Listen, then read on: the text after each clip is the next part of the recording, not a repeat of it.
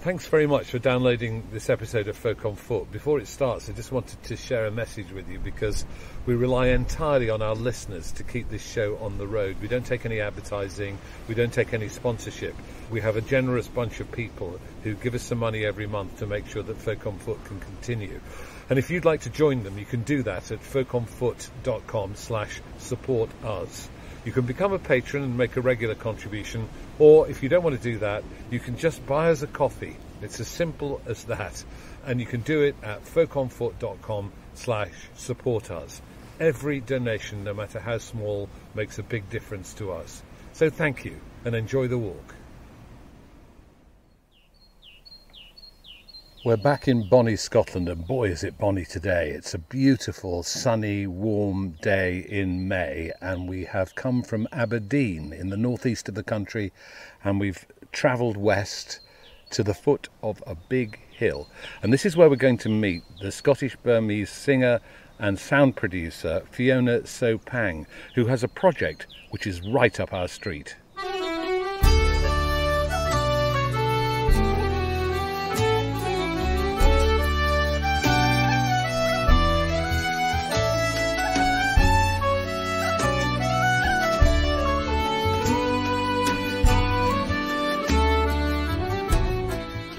Fiona, good morning. How lovely to see you. Good morning, lovely to see you. I'm really glad that you've managed to come on a day when we've actually got a bit of sunshine. I mean, it's the 13th of May now, and literally this is the first day this year I've had my jacket off. It's absolutely glorious this morning, isn't it? As I was driving over, there was a real fog and mist coming down, and I was thinking, oh no, I was really looking forward to showing them the amazing views. They said there's not going to be any view, but luckily there's going to be fabulous views. Yeah, there is a great view. And where are we?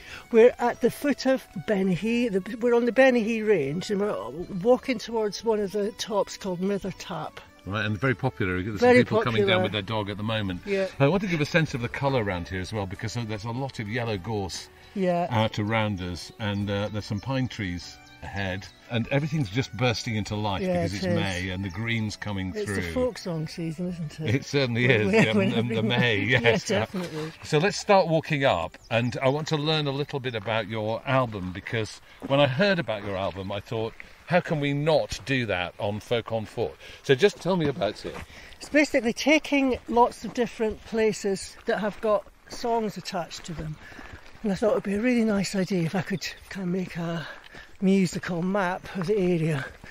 And I found out so many different songs, it was kind of impossible to choose which ones. So I didn't pick the really well-known ones like the Bonnie Lass of Fivey, because everyone knows that. I chose ones that were a bit more obscure, or ones that people had not heard, and stories that maybe didn't have a song attached to them. But I created my own updated versions. So half of the songs are traditional songs, and half of them are your compositions based on folk tales. Exactly. Maybe I've changed the melody. Sometimes I've kept the original melody. Sometimes I've made little alterations to the lyrics. And the other 5 are completely new songs that I've written based on local folk stories. Now, but the amazing thing that drew me even closer to the project is that every song has a walk. Every song has a walk, yes, it's amazing. I discovered, when I was recording over in a studio on the West Coast, through the engineer there, through Jamie Smith, I heard about this amazing app called Echoes, which you can create geolocated sound walks. So basically, if you have a sound file, like an MP3 or a WAV file, you can upload that sound to a digital map, and then that links to an app. And when you're walking with the app with headphones on, the audio in the app is triggered by GPS. So when you're walking past a specific spot, then the audio file will play the song. So I just thought, I've got to use that. I'm getting a bit breathless. Yeah. Well, let's just pause here while you're telling us. Yeah. So you've created for each song a geolocated walk. Yeah.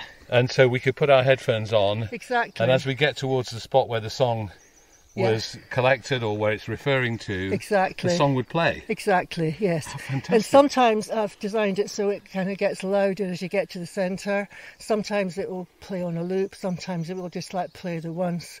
But you can really experience what the songwriter would have felt, or the characters in the story being in that exact location. I wonder if we could do that with our Folk on Foot episodes. I presume we could. You know, we could load them up to the app, and they would be triggered when you went for a walk in the places we were walking in. Totally, yes. And what's great about the technology is that it's completely free as well. It doesn't cost you. So is there a particular spot that we're heading for on this walk that is related to a song? Yeah, absolutely. We're headed for a place which is now known as Hosie's Well, which is related to the first track on my album called The Ballad of John Hosie.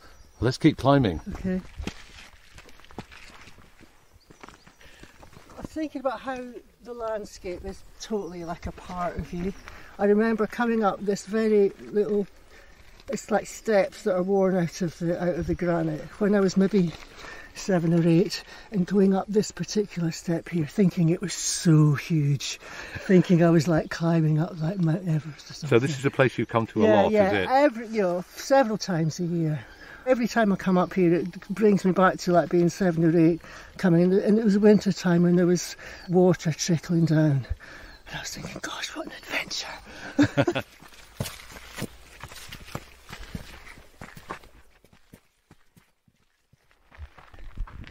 So we're coming out from amongst the trees now into a patch of heather and gorse, and again the yellow is bright, and we can see the summit, which is a sort of flat-topped rock at the top there, isn't it? Yeah, a lot of people think it's an ex-volcano, but in fact it's not. It's just a funny little knobbly bit with a flat top, which looks very volcanic. The top peak is actually Oxon Craig, but it's a bit less distinguished than Mither Tap. And what does Mither Tap mean? Mother top. And the sun is beating down. It's very warm, which is great. It's lovely. So underfoot we've got the granite, haven't we? And I know Aberdeen's called the Granite City. So I take it this is a rock that we find a lot around here. Lots of everything's granite around here. But I discovered an interesting fact the other day when I was reading the little booklet produced by the Baileys of Bennachie, and there's a extremely rare mineral that it is only found in a quarry just near the car park where we parked up, called Macaulayite, which was discovered in the 70s, I think, and it was named after the Macaulay Institute of Aberdeen University, which is now the James Hutton Institute. But seemingly there are some scientists from NASA investigating the Macaulayite, because there's a theory that its reddish brown colour is what makes Mars red. Oh wow. Yeah, so I'm not sure how far they've got on their research yet, but yeah, that's one theory. Yeah, that's fascinating. Yeah, and it's so rare, it's only found here. So it's like the surface of Mars? Yes, exactly. Oh, out of this world. Funnily enough, another thing that's linked to Mars from the album is the Sands of Forvey. It's just south of Newborough on the east coast. The sand dunes are so wild and bleak and barren that when you're walking out there you could actually imagine that you were in the hills of Mars. But also a real link to Mars is that there is an area on Mars named the Sands of Forvey after that place. Oh really? Yeah. And you have a song about that? Well, I've got about the sands, not about Mars, but about a legend that links with the sands. What's the legend? It's a story that I remember my mum telling me when I was really small. I remember it scaring me so much I had nightmares about it. She told me that if you walk in on the dunes, there's an ancient village that's buried beneath the waves. Over the years, the sand dunes encroached on the village, eventually burying it. And her story was that on a certain night you can hear the church bell of the village chiming. Wind blown, dust green, silica, quartz, shifts.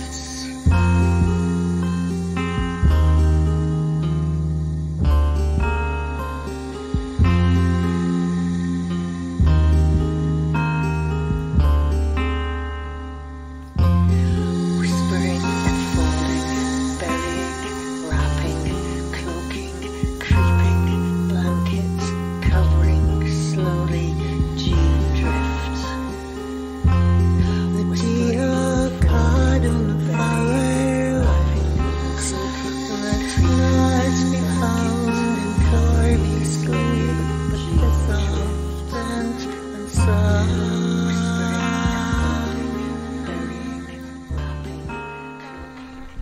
And the legend goes that the storm was brought on because they were cursed by two local sisters, cheated of their inheritance by a relative who sent them out to sea in a leaky boat, but they managed to survive, and as their revenge they brought a curse on the village. And it's an actual meteorological record that there was a 9-day massive storm which did bury the village.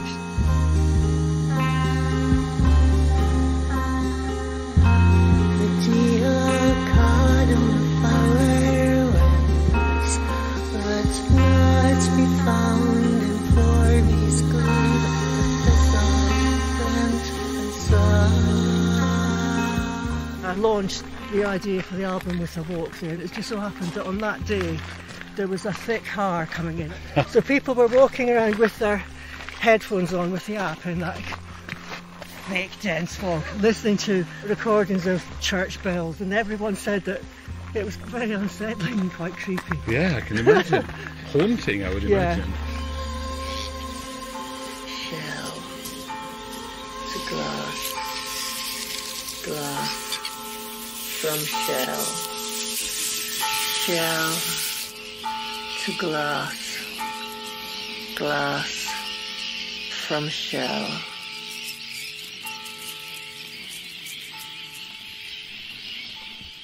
Look at the view from here, oh my word. My goodness, yes. Now we can see, because we're above the tree line. God, yeah. It's more than 180 degrees, isn't it? Yeah, because it circles around us, the plane.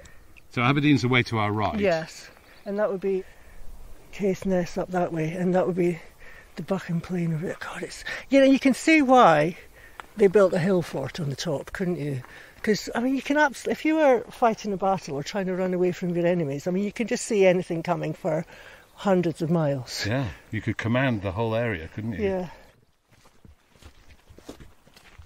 So, Fiona, we're coming towards the well now. Tell us about the story behind this well. Basically, it was a couple that used to come up courting just at this spot on the hill, and the man's name was John Hosie. And the couple had agreed to marry, but on the eve of their wedding, when they were out walking on the hill, John Hosie was called up to fight for the Earl of Mar against Donald, Lord of the Isles, at the Battle of Harlaw, which turned out to be the biggest and bloodiest clan battle in Scottish history, really. And that was fought just at the bottom. There's a monument quite near Inverurie of the site of the battle. Anyway, so John Hosie goes off to fight in the battle, and when he doesn't return, his sweetheart and all his family presume that he's died. But in fact, he'd been captured by the enemy and marched back all the way to the west coast and taken prisoner. And it's several years later, and by this time his sweetheart, Jean, has met someone else and got married to another man. One day Jean is out walking on this spot with her new husband. Meanwhile, John Hosie had escaped from his prison and had walked all the way over the hills to this spot to find his love again. Right across Scotland. Right across Scotland. And as Jean sees him walking towards him, thinking he's dead, she thinks she's seen a ghost. And the story goes that she dies of shock on the spot. Oh my goodness. And then John dies of grief. Oh. And there's a spot up here which is now called Hosie's Well, which is said to be formed from John Hosie's tears. But there are many, many songs written about the battle and the fighting, but there's not many about the other side. So I wrote a song based on what it felt like to be left behind from the point of view of Jean. Wow, that is such a story, isn't it? It's so Romeo emotional. and Juliet, isn't it? Yes, it is. And the well formed of his tears is such a beautiful image. And there are quite a few like kind of stirring militaristic songs with like drumming in it about the battle, like by, for example, the Corries. But not very many slow, more kind of emotional ballads about it. So the song that I wrote is although it's based on the legend, the melody and the tune are completely new. Although it actually sounds like a traditional tune, it is a completely new composition. As you can see, it's not really a well, it's more of a kind of dog watering hole. There are a couple of Highland Terriers in it at the moment, but there is it's like a sort of spring coming out of the side of the hill, isn't it? Supposed to be Hosie's tears, and it looks lovely and clear though. And it's flowing down a rivulet here, across the path and on down the hill. Yeah. Would you sing the song for us here? I would, I'd love to sing it here. Tuck the cellar, come tuck the wine, for this table of our desire. Ale and bannocks we'll never eat, never taste on this wedding feast. But for Harlow you never came, now here standing I cry your name. Oh, John Hosie, come marry me, here far the rowans grow by the side of Bennachie. Still our promise I vowed I'd keep, for spring sweet blooming to 7 winters deep, till another one day I wed, and to this hillside bower I laid. Then back for capture that day you came, to our hillside you cried my name. Oh, sweet Jeannie, I'll marry thee, here far the rowans grow by the side of Bennachie. Oh, my Johnny, your heart's no sair, that our true promise is nae mair. 7 days' journey over hill and glen, to see your Jeannie here again. Of this day long, 7 long years, but now this hillside flows with your tears. Oh, John Hosie, come marry me, here far the rowans grow by the side of Pennan. Oh, John Hosie, come marry me, here far the rowans grow by the side of Pennan.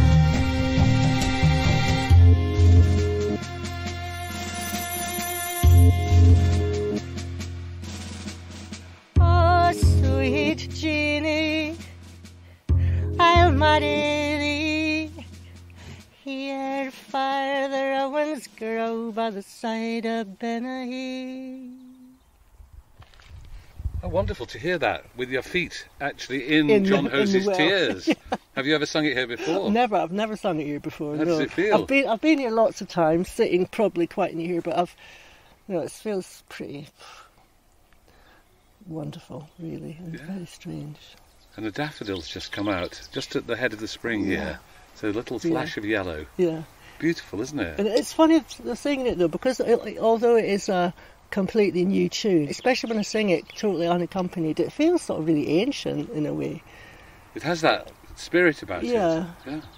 So it feels you're connecting back with the history of the place. I feel a big connection, yeah.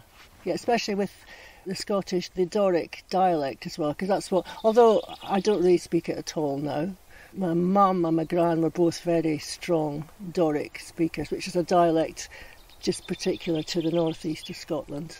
And hearing the dialect and speaking the dialect makes a real connection to my gran as well, which is nice. And there's a board here that tells the story you told us about the heartbroken soldier and his lost love. And there's a poem here in the Scots language. I wonder if you might read that for us. See if I can remember my best Doric. Sae Hosie's ta'en his guid claymore and kissed his blushing bride, and jumping on his milk-white horse awa to Harlaw heed. For mony days I've sat and grat, and for as mony years I'll sit and weep for my lost love until my Jean appears. 480 years have gone, at least that's fit they tell, but the tears o' Hosie yet spring up at the place called Hosie's Well.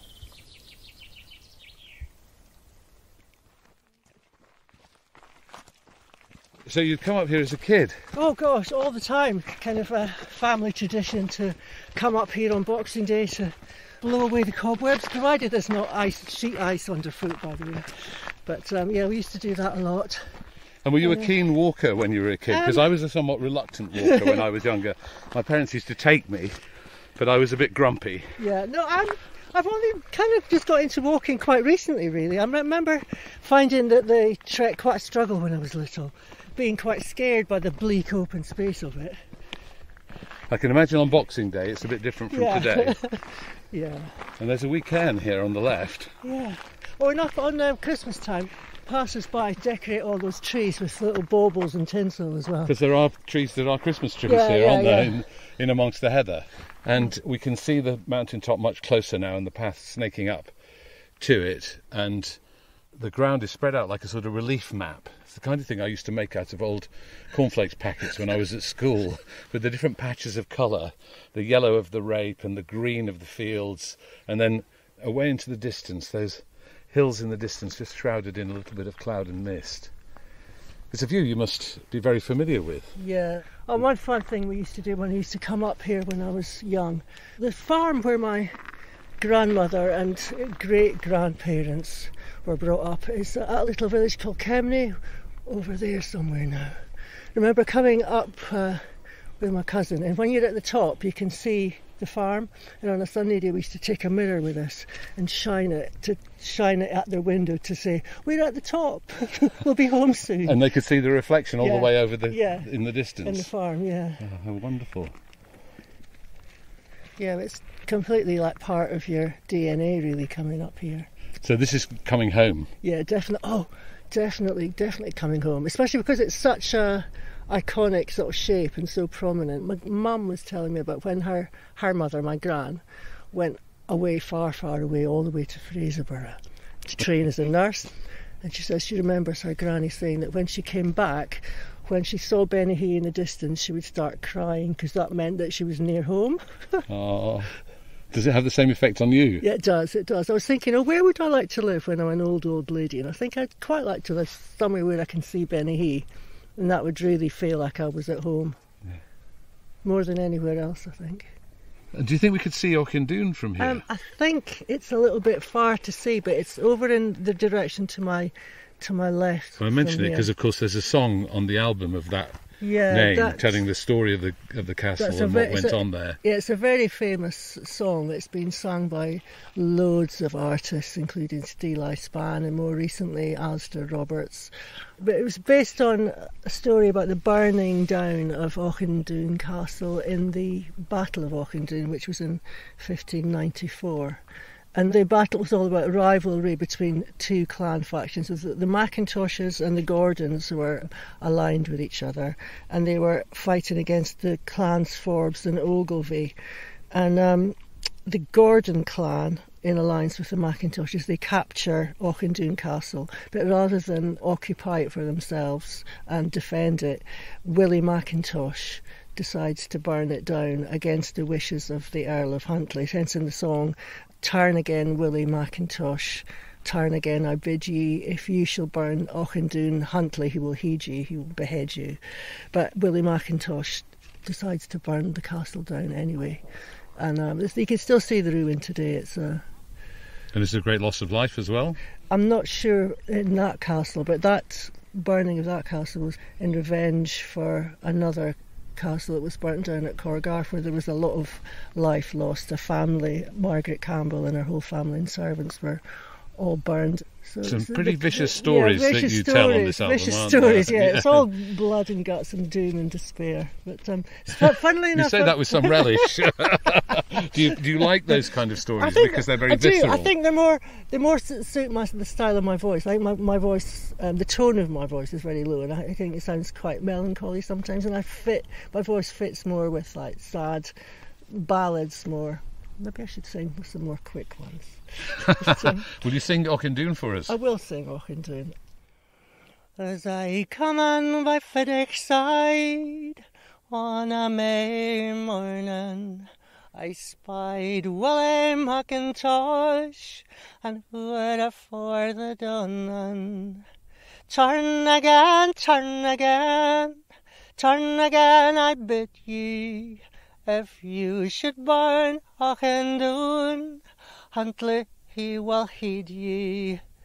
Heed me or hang me, that shall never fear me, for I will burn Auchindoun ere the life should leave me. As I come in by Fiddick's side on a May morning, Auchindoun was in a blaze, and Hooda for the Dunnan. Crowin' and crowin', for a' your crows a crowin'. You've burnt your crop and tint your wings, and Hooda for the Dunnan.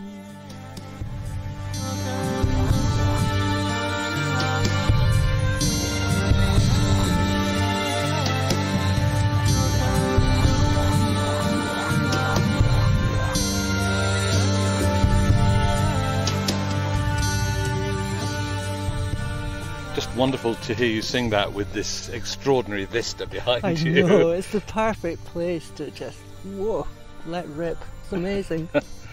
We're nearly at the top and the view is absolutely spectacular, but I think we have to retrace our steps and get down to the bottom because there are other locations we need to go to, other places where your songs are located. Yeah, I'd love to take you over to the coast because there are a couple of tracks on the album that are based on stories about fisher people and one over at Pennan, which I'd love to sing for you. Well, that would be wonderful to go to the sea now. Having been here up in the sky, we can go to the sea. Yeah. Let's head down.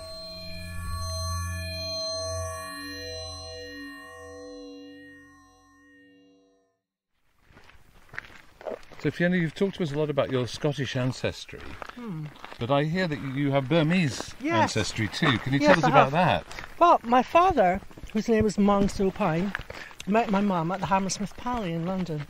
And she was trained to be a nurse, and he was in the Burmese Merchant Navy. And he died when I was 4. He was lost at sea. So that's just why singing the Fisher's Lullaby is particularly poignant for me. That's an extraordinary thing to happen, yeah. So, do you have any memory of him? I've a couple of little memories of one sitting on a tartan picnic rug on the outskirts of Aberdeen, having a picnic, waiting for my mum to come from work. And a couple of vague memories of him carrying me on his shoulders, going to the bank, bizarrely. I don't know why that's stuck in my head. But so those are images in your mind of him? Yeah. We're just going across this lovely stream. So I was only 4 when he was lost. So did you later in life want to look into your Burmese heritage and explore it more? Yeah, it's definitely felt that there was a part of me that was completely unknown, because growing up in the outskirts of Aberdeen, as you can imagine, there weren't many other Burmese around. Like there was myself and my brother. So we'd no contact with the Burmese culture at all. So it was really kind of quite a big mission for me to find out more when we went to visit Burma.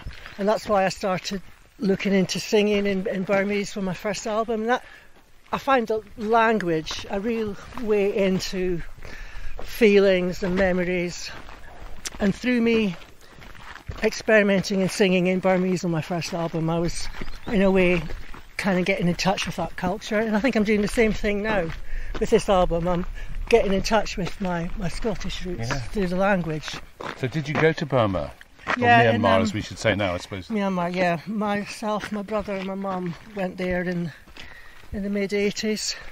And what effect did it have on you to connect back with a culture that you didn't know anything about? Oh, that was it was completely bizarre. I remember leaving after our 7-day visa was up, we were at the airport leaving, and there was like throngs and throngs of relatives, cousins, second cousins who'd driven, come all day from their little farm in the countryside to meet us for half an hour, who couldn't speak any English, and and so all these people that we obviously were really connected to, but at the same time we didn't have any connection with them at all, and we felt like really close to them, but at the same time completely strange. It was quite upsetting, really. And did you try to learn the language? No, I brought back a phrase book. Quite a lot of the lyrics from my first album, I just opened random pages from the phrase book, at the restaurant, and it turned out that one of the songs that I'm singing is something like, "Please may I have a napkin?" But it was the shape of the words in your mouth that you wanted to feel. Just the feeling and the sound with the of it. And... Yeah, just the sound of the words. And it's funny with singing in the Doric accent. Oh God, I feel so connected to my gran. Sing, especially that Auchindoon, because she was a really broad Doric speaker. And when I was growing up at school, speaking Doric was totally frowned upon and discouraged. So they tried to get that out of you, as it were. Yeah. But it's only in quite fairly recently there's been a bit of a resurgence in the Doric, and there's been actual competitions and festivals celebrating Doric language. And of course my ancestor John Strachan was a... Now tell us about him, because I'm interested in how you're related to him and who he was. So am I. There's a connection with him with my gran. My gran's maiden name was Strachan. He was a ballad singer. He was a ballad singer, yeah. Quite a well-known one. He was actually the first singer to make a recording of the famous ballad "The Bonnie Lass of Fyvie" for Hamish Henderson. Hamish Henderson was a folklore collector who worked with Alan Lomax, and he organised the 1951 Edinburgh People's Ceilidh Festival, which kind of sparked off the Scottish folk revival in the 60s. And John Strachan was one of the singers at that festival. And the reason that I started recording his work was he'd made an album which is in the Alan Lomax Portraits collection, Songs from Aberdeenshire. It's a full double album of all songs from the neighbourhood. I've recorded one of his called Bonnie Adney, and Adney is a little village about 15 miles from where I live. But I'm still on a mission to find out exactly what the connection is. I've got a massive pen board at home with index cards and arrows and bits of string. So on the family tree? Yeah, right. Trying to work out what exactly the connection is. And do you use his voice on the album? Yeah, I was very happy to have had permission from the Alan Lomax archive to use some snippets of some samples. And I've got, on one track, I've got his actual voice singing Bonnie Adney. But the other bits, which I like even better than him singing, I like the outtakes between the songs, going, "Oh, I messed that up, I'll start again." And you put those on the record? So there's sort of snippets of him in between, yeah.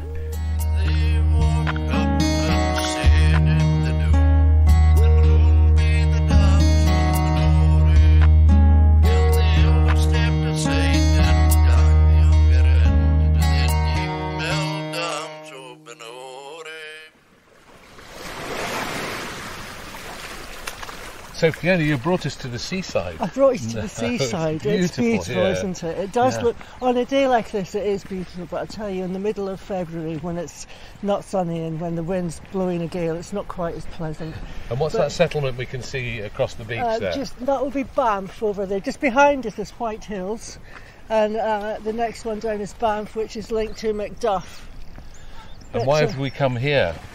Well, this is the setting of one of the songs on the album. It's based on a story about a local girl called Maggie Machlin. During lockdown, I used to come here very often with my dog to walk, and I found out about the story just from that tourist board that we just passed. And I think it probably is based on a true story, but there's not very much evidence about it. But the story is that the girl Maggie Machlin lived in the village of Boindy, which you probably passed through on the way down. And she was a servant girl, and she fell pregnant to the laird of a big house, a Boindy man of high degree. And when he found out that she was pregnant, he cast her out of the house. And she was so distraught, she didn't know what to do. So she seemingly came down here and sat on that rock all night, looking out to sea. What, the rock we can just see here in the foreground? Yeah, and the next day she was discovered dead. Oh my goodness, so Yes. she died of exposure? I think so, yeah. Or one story is that she might have committed suicide. The other story is that she died of hypothermia. What a terrible story. Another terrible Story. I'm full of them, I'm telling you. But I think those stories really fit with the landscape. It's like quite bleak and wild, and those stories do tend to fit. Yeah, it's that slightly smaller one, where it's conjectured that is the rock where she sat, and it's also rumoured that on certain nights you can hear her singing as well. So that would be quite an apt thing for the sound walk. Yeah, and a good apt thing for us now. Would For you us go now, and yes, sit on the rock and sing for us? On the rock? Wow, couldn't I? Yeah. On the actual rock. I hope I don't die of cold. It's not that cold. We'll today. make sure that you're well wrapped up. And frankly, it's a beautiful sunny day with a bit of a breeze, but Yes. I think you'll be all right. Yeah. So is it this one here? That one there, yeah. Yeah, let's climb down the side of the bank. All right, we're in amongst the pebbles now.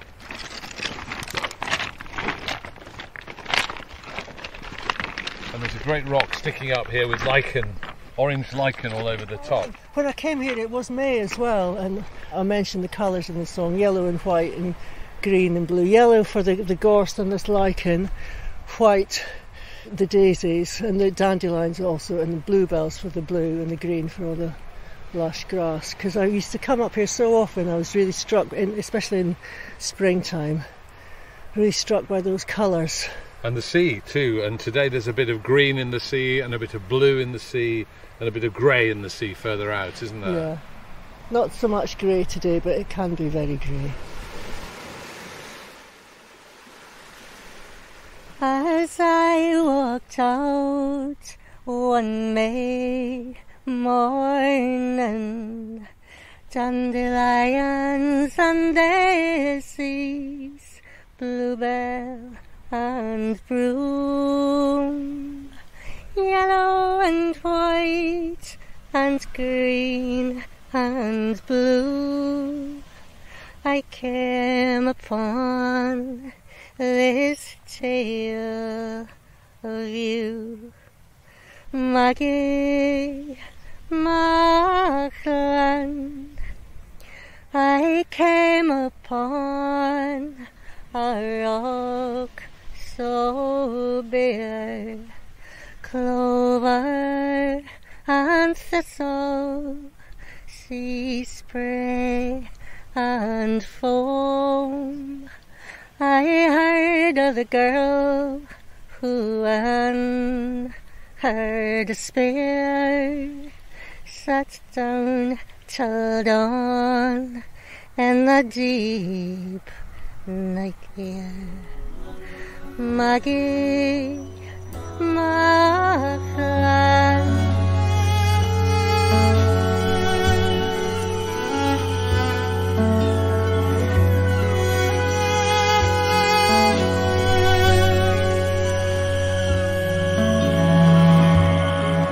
By a blinding mark of highest degree,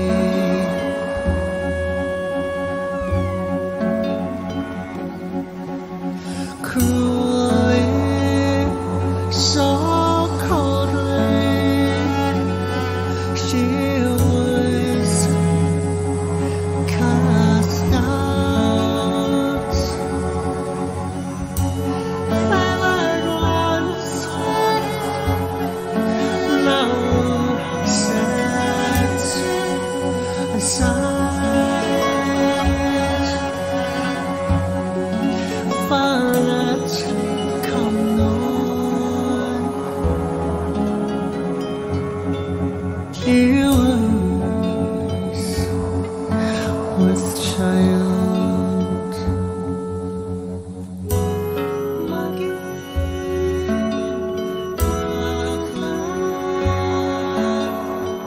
really interested in your creative practice. So when you came here and you thought, I know, I'll do a song about Maggie Machlin. What happens after that? What do you make notes here? Do you go back to a studio? Let me think. How did it happen? I wrote the lyrics here over a period of a few weeks, and then I took the idea into my studio, which is my bedroom, on my laptop. It's very high tech, and I just basically mess around with noises until I find something I like. So with electronic noises? With electronic software synths in a program called Logic on a MacBook.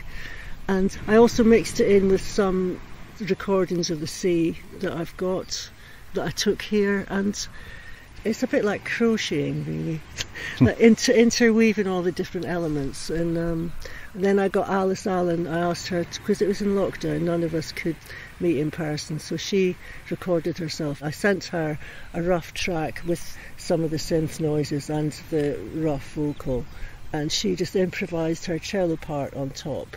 And then I took it back into my laptop, and then I basically chopped up what she'd done drastically, and she said she didn't mind what I did with it. And she'd also done several overdub tracks with more like the sound effects of the birds, and they were just mixed in as well. So most of it's in your bedroom? All of it's in my bedroom, apart from the real musicians, who I've got several local traditional players and also an experimental artist as well, but they all recorded it separately in their own bedrooms? In their own bedrooms, yeah. Yeah, amazing. Yeah. And I suppose the simplicity now that electronic technology is now so available to us that it's a much more democratic process, isn't it? Yeah, totally. I always think it goes back to the old punk thing, because the old punk ethos was, everyone can do it. You don't have to have a music degree. You don't have to go to have a conservatoire training to be a musician. Anyone who's got a guitar and who can play 3 chords can get up and do it. And now it's exactly the same thing, except it's moved. The technology's moved on. So anyone who's got a GarageBand app on their phone, or anyone who's got a laptop, can make records from their bedroom. And it's really a democratic thing, just like what was going on in the punk days. And I should ask you about that, because you were very much involved in the punk days, weren't you? Yeah, you were in a band, weren't you? An all-female band, wasn't it? I was in an all-female punk band. Yeah, now what was the name of the band? Oh gosh, that's so embarrassing. At one point, we had several incarnations. At one point we were called the IUDs. Right. From the female contraceptive. Yes. Then when it went more new wave, we mutated into Acapop, but we started off as the IUDs. I'm liking the IUDs more, really, somehow. And what was the style of your performance? Totally ramshackle. On our very first gig, playing away, and I thought to myself, I can't hear the guitar. What's happened to the guitar? And Tracy, the guitar player, had ran off stage and was puking into a bucket. That's pretty punk. I was thinking, you should have done it on the audience, Tracy. Yeah. So where was this? What stage of your life was this? Oh gosh, I was a late starter. That was in my 20s. Yeah. So how do you describe yourself now? Because here we are on Folk on Foot. Do you call yourself a folk musician? No, it's funny. That's so funny. I've got a really bit of a complex about that, because, to tell you the truth, I've not been in a folk club in my life. So there's no way. Sorry, we won't hold it against you. But do you regard yourself more as a kind of producer? Just sound artist, producer, musician. Singer. The thing is, though, why I started off doing it all was from being in the punk band. I really wanted to sing, and my whole journey has been experimenting with different ways of being able to sing. And is today the first time that you've sung some of these songs outside your bedroom? Totally, absolutely. They are, yeah. Although I had an album launch party, I didn't sing live. I just played the album along with some visuals. You're breathing a fresh breath of air into these songs. That's what I think it needs. And bringing them into the 21st century, that's what which I think it is needs, amazing. Otherwise they could just die out and be forgotten. Now listen, would you like to go a little bit further down the coast, because there's a place down there that's quite significant, isn't there? Yeah, it's complete coincidence. We're all definitely in the right place at the right time. There's a little fishing village called Pennan, which happens to be the main setting where they filmed Bill Forsyth's movie Local Hero. Local Hero? Local Hero. That is in my top 2 of all time. Local Hero, and they're showing it tonight. They're showing it tonight. In the village where it was made? In the village where it was made, in the village hall in Pennan, with the red phone box outside. Oh, and do you think we could go there? Oh, I think it probably might be sold out, but you never know. They might be able to squeeze us in. And is there a song that you might perform down there as well? Yeah, what I'd really like to perform there is it's a lullaby that would have traditionally been sung by the fishermen's wives of one of these little villages. And it was originally written by a folk singer called Zetta Sinclair, who was one of the co-founders of the Aberdeen Folk Club in the 1960s. And the song that she wrote was, she's imagining it would be a lullaby that a fisherman's wife would sing to her children, and as a way to soothe her children and also to calm her own fears when her husband was out at sea. But I've taken her lyrics and used some of her lyrics and then added some of my own, changed the melody, and the version that I sing is called The Fisher's Lullaby. 2 treats ahead of us, The Fisher's Lullaby and then Local Hero. Let's get going.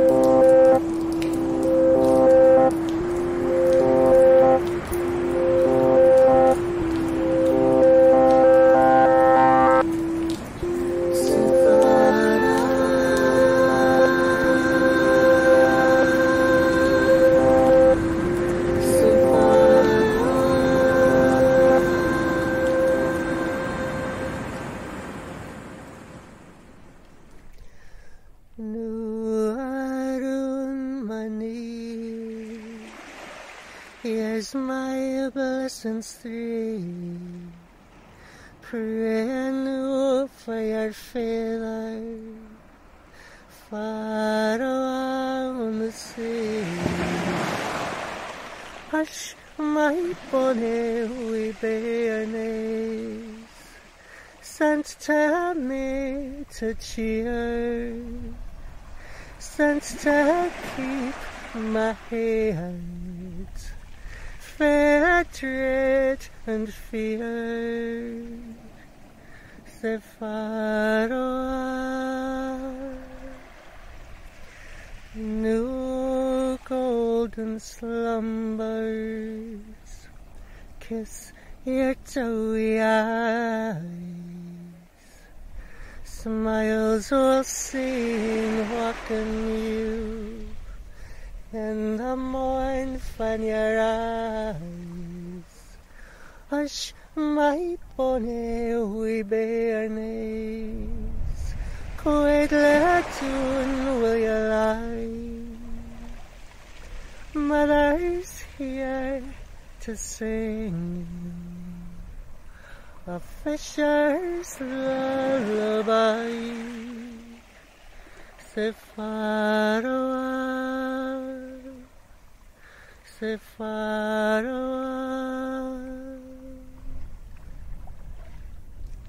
Well, you're singing that. Yeah. Really beautiful song, as you can hear right on the edge of the waves. Thought we on were the going beach. to get wet. Here, and it might have been a film set. Oh, it is a film set. Oh, funny you should mention that. in this village where I feel like I've stepped into the film Local Hero. Yes, I know. It's just stunning around here, isn't it? Just to describe it, there's a huge cliff on our right here, covered in yellow gorse, and then the harbour wall stretches out, and then there are white painted and red roofed cottages along the curved bay. And if you've seen the film Local Hero, you'll recognise it immediately. And I can even see, Fiona, outside the hotel, a red phone box. It's the red phone box. Yeah, which makes a big appearance in the film. What does it feel like to be here? It's amazing, because it's one of my favourite. I haven't seen it for years and years, but I remember so loving it when it first came out.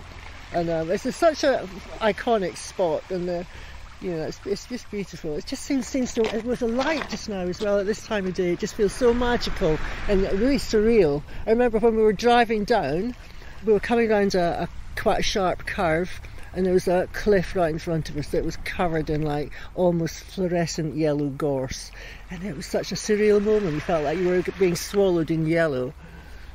I keep expecting that there'll be somebody on a motorbike going past really quickly, because that's what happens in the film. You have to watch out for the motorbike going past. And tonight we're going to see the film in the village hall, just here, directly behind us. Yeah, it's the 40th anniversary screening tonight, and we were really lucky because there were only 60 places and we managed to squeeze in the last 4 spots. And just, it's one of my dreams come true. Oh, really? So that's 2 of my dreams today. I've heard you sing in all these beautiful parts of Aberdeenshire, and now I'm going to go inside the village hall and watch Local Hero with you and our team and 60 other people, fine souls in there. What a great day we've had, haven't we? It's a fantastic day. It's just been so magic. Thank you so much for sharing your music with us and sharing your stories. And I've so enjoyed showing you my hometown, my home place, and sharing it with you. Should we just go and look inside the phone box? Yeah. I wonder if it works. You could open your phone. Let's see if we can phone. I'll see if we can phone my partner. I wondered if they take 10p's or... Yeah, they might do, yeah. Bum, bum, bum. Bum, bum, bum, bum, bum, bum.